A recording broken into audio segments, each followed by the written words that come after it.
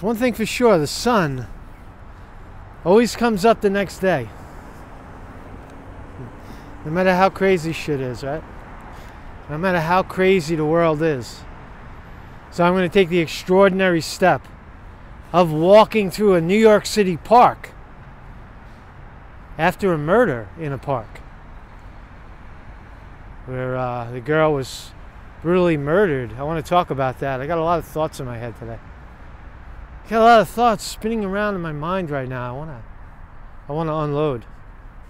So, but first, before that, I have to do this advertisement. So, I have two sites running side by side right now.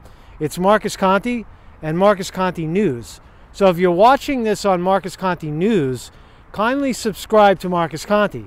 If you're watching this on my main channel, Marcus Conte, kindly go down into the box below and click on and subscribe to Marcus Conte News. Because what I'm trying to do is make the full transition into Marcus Conte News that appears to be uncensored, not shadow banned. My main channel is shadow banned. So we're just trying to move it over to a more legitimate platform that will be seen by more people. Okay, so thank you for doing that. Very important because without money, this channel is not monetized anymore. Still need to get the subscribership over 1,000. It's close. It's like 600. Just keep subscribing to it, and then and we'll get over the 1,000. So thank you very much. So happy Friday the 13th, Marcus Conte reporting. And I want to talk about two things. I just want to touch on the murder in the park, Tessa Majors. It seems to be people are saying I jumped to a conclusion to say that it was racist. So I want to address that. And I want to talk about the Democratic debates for whatever reason. Listen, call me old-fashioned, but I still believe in elections. I still believe in you. I believe in the American people, that we can overcome the corruption in our government and restore power back to the people. I believe that, and I believe it comes through a refinancing of government. I believe that. Call me stupid. I don't know. Say whatever you want, man. Fuck it. You know what I mean? But that's what I believe, and that's what I'm going to keep talking about. And I know a lot of you believe it too. So I guess I'm just addressing the haters. So, maybe someday you'll come around to believe. Maybe. Yeah. So let's talk about let me get the murder thing out of the way. All right. So I read the story yesterday. I saw the news like everybody else did. And the local papers were reporting that 4 youths were suspect and that they actually cited a housing project in Harlem. Now, I'm very familiar with the area. So for me to say that, that the housing projects tend to be upwards of 80% minority, black, is not a stretch of the imagination. It's good that there's probably cops in the park. They're driving all over the place. Hold on a second before I get hit by a car. I don't know what the hell these people are doing, but anyway, there's I guess maybe a police presence in the park. They look like workers. I don't know. So anyway, and I am prepared to I'm not walking it back at this point because suspects are still out there, fugitives still at large in the stabbing death of Tessa Moore. And if it turns out that it was 2 white kids, I'll be the first to say I was wrong. But what I'm talking about is systemic. I'll tell you a story, and maybe this will help you understand, right? A story always, an anecdote, right? I was a guitar teacher. I still am a guitar teacher sometimes. And I got this call to teach at a church, but teaching children. Right? You think you're serene and you know, and well mannered. Well, wait till you're around kids and see how they change you, right? But when I'm around when I'm around young kids, I turn into a young kid. So it was a match made in heaven. They loved me, I loved them. But it was a black church, and all the students were black, maybe 4 or 5 of them. I have pictures to prove it. I mean, it was just a wonderful experience. So one day I got there early into the church where we would meet, and one of the young girls was doing her homework. She was sitting down at the table, minding her own business, doing her homework. And I walked in with my guitar, and I didn't interrupt her because I saw she was doing her homework. And I said, "Well, what are you studying?" And she goes, "Oh, history. I'm studying a little history." I said, "Yeah, can I?" And I was reading along with what was being said, and it was. And then the white man came to the land of the Indians and stole their land, and took their resources and enslaved them and killed them. I was like, what? I couldn't believe what I was reading. Like, this is a 6 or 7 year old. What I'm saying is, it's programmed racism.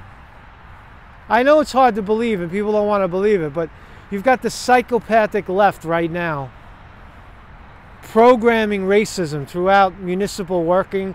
I experienced it as a city worker, as a white person trying to work in a minority, environment, and I was just a big dumb white guy to them. They just refused to.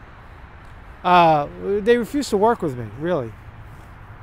And so, programmed racism is very real, and that's what I'm talking about here. Because when young kids come out of the projects, they're not instinctually bad people. They're taught that from society. That's my point. So if I'm wrong, if Tessa, I know that the mainstream media, it was a botched mugging, they'll get the guys that did it. They'll find it. They have video now. The NYPD will find the 2 fucks that did it, that stabbed that girl, and they'll get them. Right? And when they do, if it turns out I'm wrong, then I will admit to being wrong. How about you? Guy's sitting in the park over here. Good on. Maybe he's going to mug me and stab me.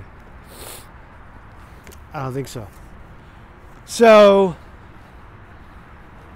maybe everybody should have a camera. Keep an eye on that guy. See, that's the point, man. Don't let people. I'm paranoid. Like, am I paranoid because somebody just got killed in a park and I'm walking through the park? The sun's just coming up, so it's it's still dark out. One last story before I talk about the election. When I used to, I was heavily into meditation, of Vipassana meditation, where you would sit, 10 days in silence, 30 days in silence, and in that process. They used to say that God speaks to us at 6 a.m. There's also a guru. His name is Sarai Chinmoy.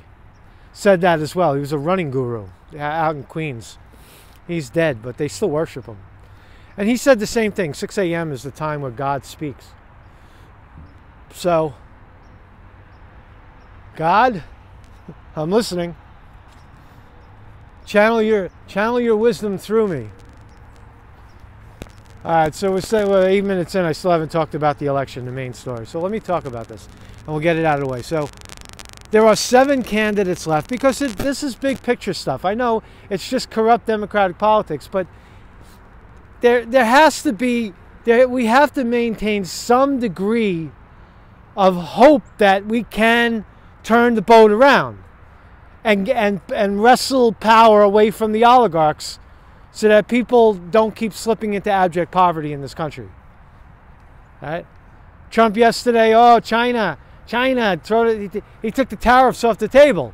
He gave them the sweetest deal they ever wanted. It was bad for us. Now it's worse. Thank you, Trump. Is that what you want? Unless you get the money out of politics, unless you ensure that we have free and fair elections, unless you break up the banks and tax the billionaire class, nothing will change. You must get money out of politics. Our politicians are corrupt, right? They rig elections that I'm about to talk about. I'm about to talk about a rigged election as if it's real. But I'm telling you, it's not real up front. So 7 candidates. What's important is that, I think I feel like going this way. Go down the hill. There's the dogs over there. You want to see the dogs? There they are. Right there. Dog park. See, people are not scared where I live, man. I live in a tight neighborhood, man. People don't fuck around here.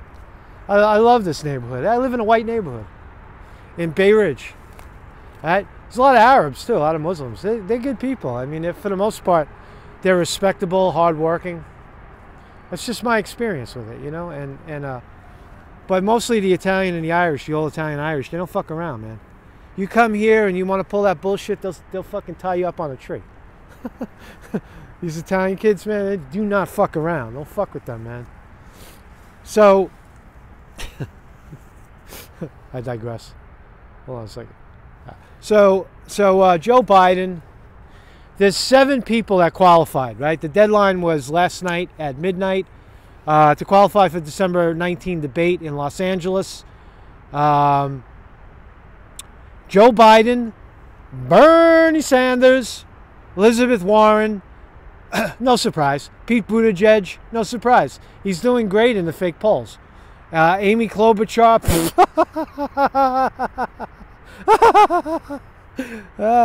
Tom Steyer, and Andrew Yang qualified. Great.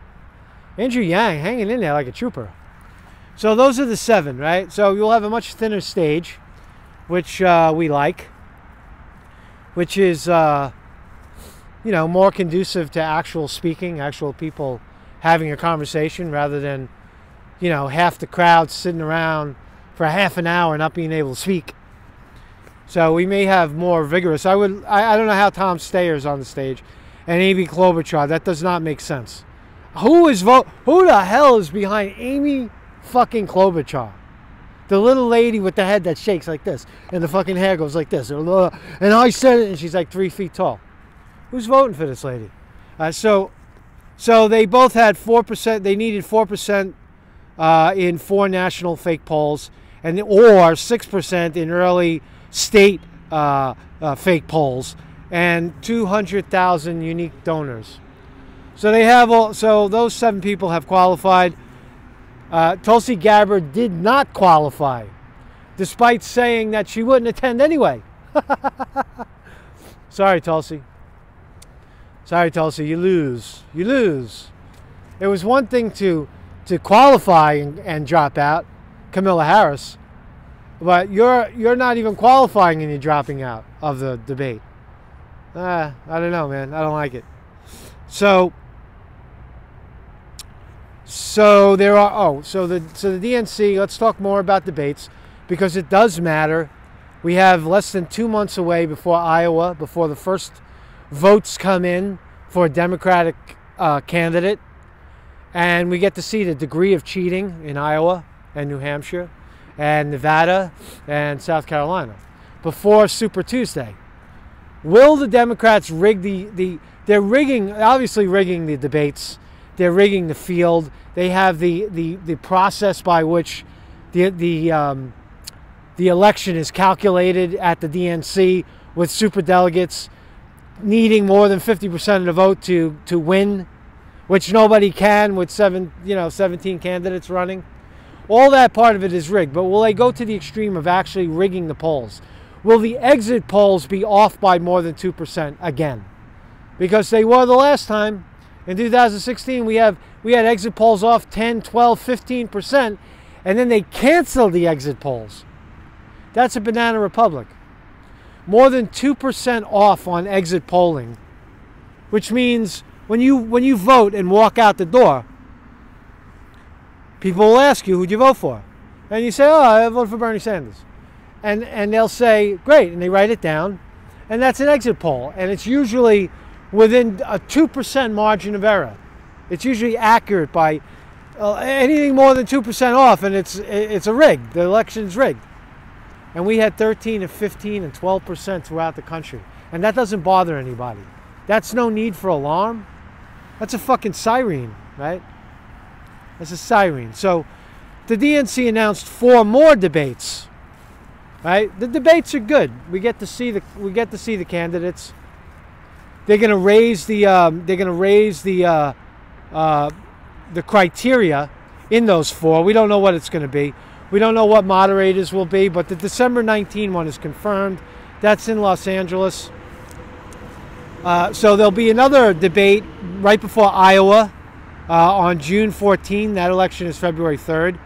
In New Hampshire, February 7. That election is February 11. Then Nevada is February 19th, and the election is February 22nd. And there'll be a final debate in South Carolina on February 25th, and the election is February 29th.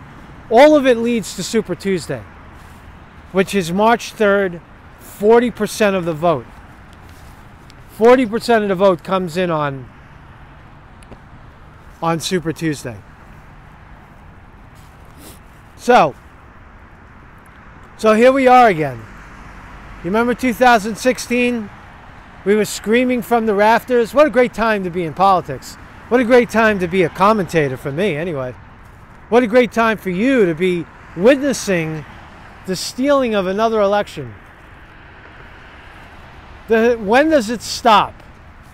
Is there a tipping point? The Democrats are busy right now trying to impeach Trump. Right? The Republican conservative, they're trying to arrest Comey. That's all they got. The conservatives want that. Oh, the Pfizer court. Oh, yeah, the Pfizer court. It doesn't matter anymore. Russiagate it's bullshit. We already know the truth about Russiagate, that the Democrats rigged the primary, then tried to blame Trump. We know all about that, right? What do you want to relitigate? You want to officiate it with officials, and nobody's going to get. There's no consequence to any of it anyway. So what's the point?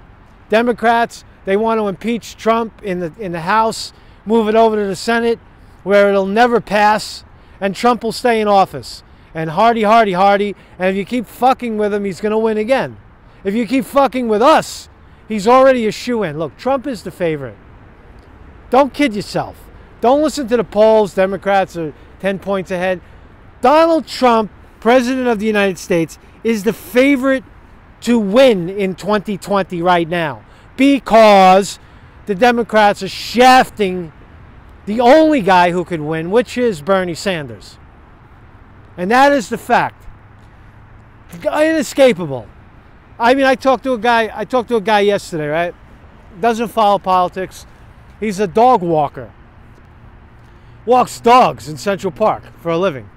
Right? Nicest guy in the world. Good friend.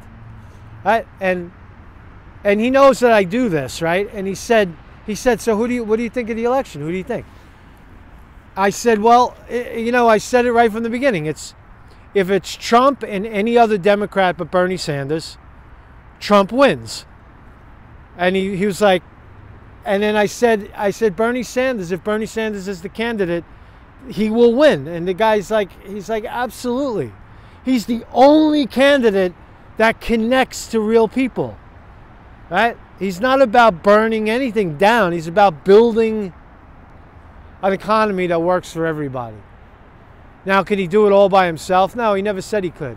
Is he going to, turn the failing capitalist system into communism? It's ridiculous to even say that. Is he a socialist? Well, democratic socialist.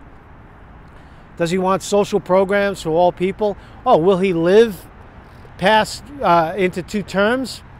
I don't know, maybe not. He's getting old, but it doesn't matter. Get in there, win, set it up. Tulsi Gabbard, Secretary of State.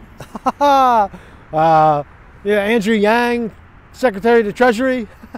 Oh, what a day, man. Elizabeth Warren, Vice President. Oh, fucking, we're having a good time now, right? Bernie Sanders leading the troops. You get Kennell West in there as the press secretary. Hold on a second. Imagine, could you imagine Cornel West? You know who Cornel West is? Look him up.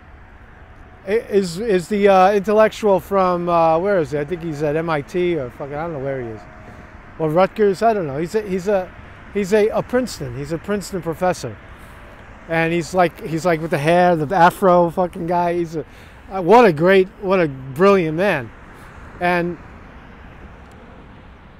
it brings me back to the other point. I'm not a racist, man. You can't say that I'm a racist. I care about people. I care when someone gets stabbed in the park and it's racially motivated, whether people believe it or not.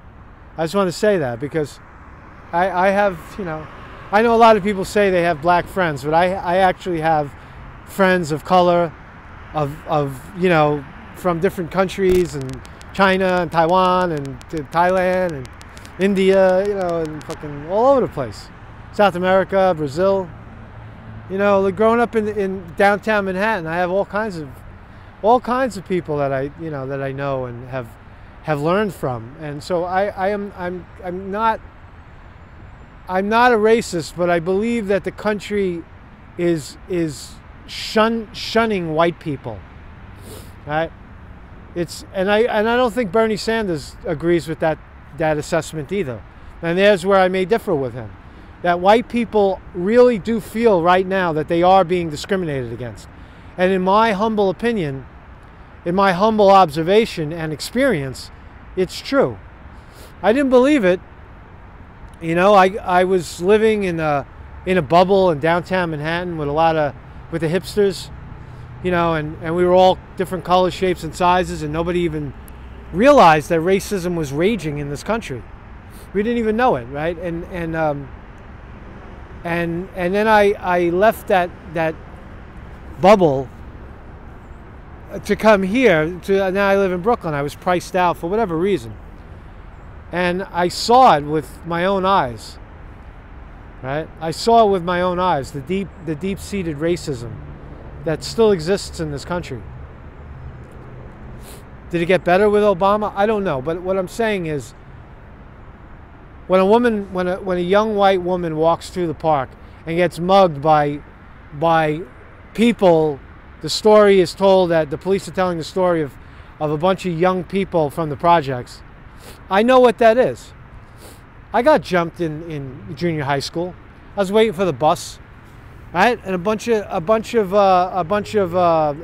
men of color, boys of color, same age, jumped me.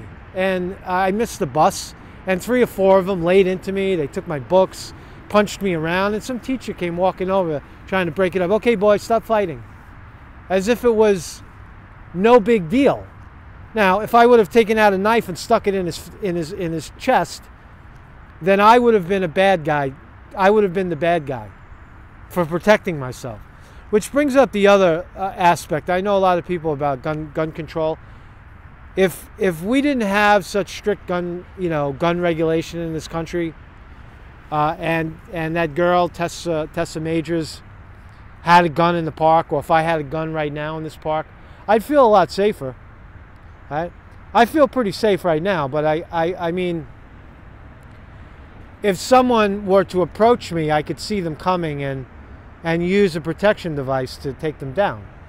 So I do believe in that. I believe in the Second Amendment, and it does raise the question, if the girl was in the park but she was jogging, is she going to jog with a pistol? I mean, and would she have been able to get it out quick enough? I don't know. I mean, those are questions. Those are question marks. But I do know that when people have guns, people that will mug other people in a park tend to be cowards. Those people are cowards that murder people. So I'm going on and on. I'm sorry for the long rant, but Marcus Conte reporting here on the primaries, and I'll do a follow-up on the murder in the park, in Morningside Park, once we have the suspects apprehended. If it goes on and on, I'll head up there, and we'll see if we can poke around in the street and put the feelers on the ground, because there's a killer at large right now, 2 of them. They released the 2 teenagers. They don't have a suspect. Or maybe they do, who knows. NYPD is slick. Let them do their business. So again, now that you're here, and if you're still here, kindly make sure that you subscribe to Marcus Conte News. The link is down below. If you're watching this on Marcus Conte News, subscribe to the other channel just in case if one goes down, you're on both, right? And I'm going to keep posting these videos to both channels for a while until I can move the crowd over to Marcus Conte News. And you know, hit the like button if you can. Share the video, right? Don't do it for me. Do it for yourself, man. Don't do me a favor. Right? Get the message out. I'm a mirror. I'm the cosmic mirror. That's all I am in this. I've said it from the beginning. I read your comments. I look at the news and I reflect what I see. So thank you very much. Marcus Conte reporting.